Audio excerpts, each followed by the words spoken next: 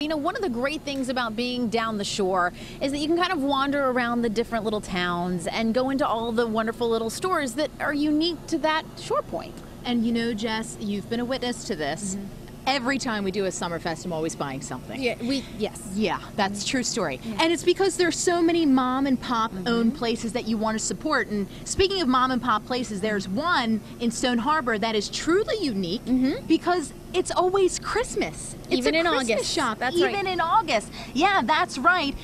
This Paisley Christmas shop opens its doors in early May and stays open through late December. The shop has been delighting beachgoers since 1985, selling anything you can dream up: Santas, beads, lights, and even garlands. That's right, but the owners, Ed and Deb Orzik, say their best sellers are actually handmade.